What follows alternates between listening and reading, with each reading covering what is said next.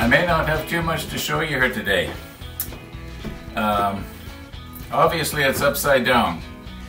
Everything that's going to be painted now has at least one coat, and the bottom half has two coats. I'm just waiting. I just did this about an hour ago. I'm just waiting for it to dry a little bit better. I'll turn it over and I'll be giving the inside and the sides of the top a second coat, and we'll see how it goes. I'm thinking right now that I'm probably not going to have to do 3 coats.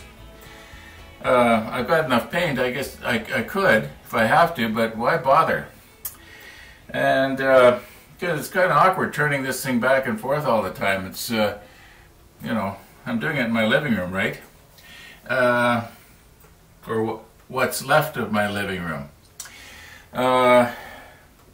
Yeah, the brackets that you see over there on the model table, they have 2 coats.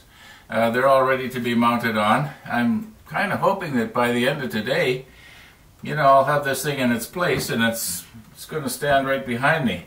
It means that I won't be able to use this outlet here. I'll have to find another way of doing things here. Anyway, that's all we got for this morning. Right now it's about 25 after 11. I'm hoping that I'll have the second coat on before it's time to post this video. Anyway, we'll see you in about, oh, I'm guessing 3 hours.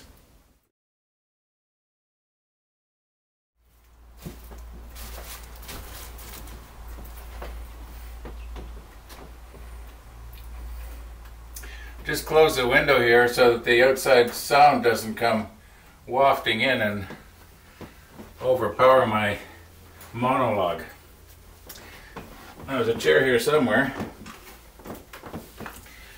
Okay, it's about an hour now since I finished painting the second coat. It's a tiny bit tacky. It's too soon to try and put the brackets on anyway. I'm going to do that tomorrow now. I think I did pretty good. Down in my workshop, I got a couple of signs hanging up. They're known as Murphy's Law. And, you know, if anything can go wrong, it will, or something like that. Anyway, I'm not superstitious. I don't believe that. I think you make your own luck. I just have them down there to remind me to be careful. In other words, keep my eye on the blade. You know the saying, if you keep your eye on the blade, you won't stick your finger in the blade. You know, silly little things like that really aren't silly. But speaking of laws, there's another law, and it's the law of diminishing returns. And I was thinking about it here when I was trying to decide, do I put on a third coat?